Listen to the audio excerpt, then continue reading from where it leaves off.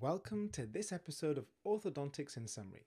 Today's podcast episode is looking at fixed versus removable function appliances and which one is best. This was an excellent presentation given by Professor Ama Johal at last year's British Orthodontic Conference. It was based on the work of his PhD student and a friend of mine, Moaiyad Pacha, who published his randomized controlled trial last year and received the prestigious Dewel award at the AAO just a few months ago. So what was his research looking at? Well, they took two classic function appliances, the removable Twinblock appliance and the Herbst appliance in the form of the Herbst. Just to recap, the podcast is the opinion piece of myself and the Orthodontics Summary team.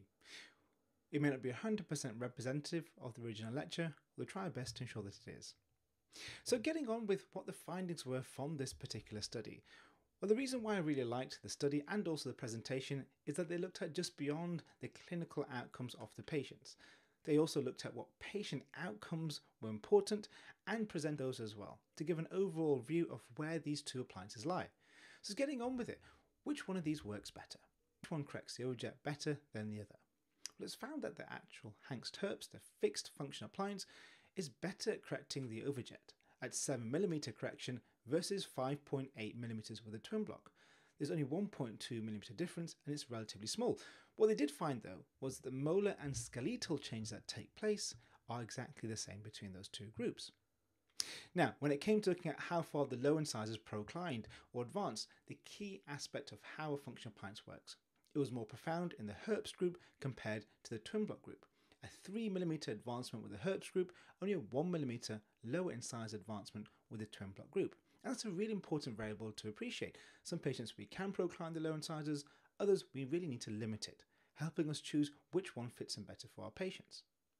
One of the key discussions around fixed versus removable function appliances is the failure to complete treatment. And it was really interesting to see the outcomes of this. A real significant difference with being 3 times more likely to end treatment early with the Twinblock group compared to that of the Herbst group. The failure rates were nearly 37% with the Twinblock group and the failures were far less at 17% in the Herbst group itself. Now when it comes to looking at the duration of total treatment required of the removable Twinblock group versus the fixed Herbst group, the Twinblock group was far slower at 1.5 months compared to the Herbst fixed group. Now it's not all rosy when it comes to looking at the fixed function appliances. There's also an increase in chairside time. Now when Ama's group looked at this, they found that the Twinblock group took 2.7 hours less time than the Herbst group itself. So it's nearly 3 hours of increased clinical time to use a fixed function appliance. There's also the emergency side of appointments. Now, if you have an average Herbst appliance, from this research, it was found that there's almost 3 additional appointments for emergencies, versus the Twinblock removable function appliance group, where there's only 0.3 emergencies. Translating that, it's almost unlikely to have an emergency with a Twinblock when compared to a fixed function appliance. When it came to looking at the complications, what I really liked about Ama and Moaiyad's research is they looked at the severity of complications. So what this defines, we could have a minor complication, some irritation. But actually what we really want to know as a clinical practitioner is what's the severe complication? What are the chances of removing the appliance from the patient to go and have to fix and repair it? Now, when it came to looking at severe complications, they were the same across both groups, both functional and also looking at the removable Twinblock group, the equal amount between them.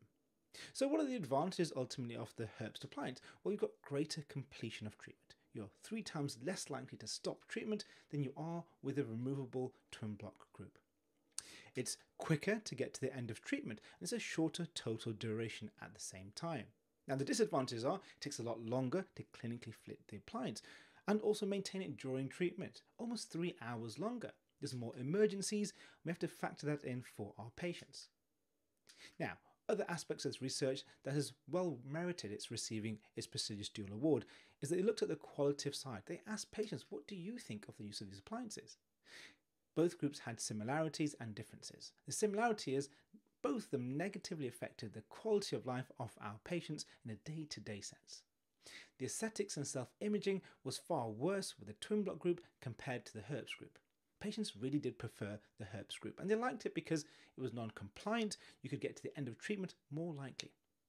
The positive things about Twinblock was that actually it's flexible and they could remove it for eating and drinking and not have any inhibitions when it comes to having that side of function and use. The conclusions I really liked from Professor Ama Johal: how patients prefer the Herbst based on aesthetics, self-images and non-compliance. However, clinicians tend to prefer the Twinblock because it's quicker, easier and less emergencies for us to have.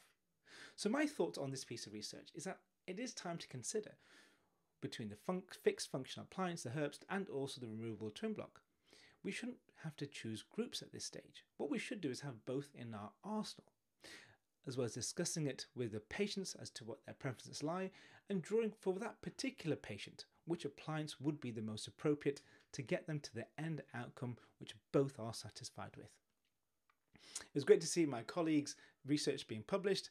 He was starting his PhD as I was concluding my training, and it's wonderful to see his research being presented at the grand stage and also by the eminent Professor Ama Johal. As always, please do subscribe and look forward to the next episode.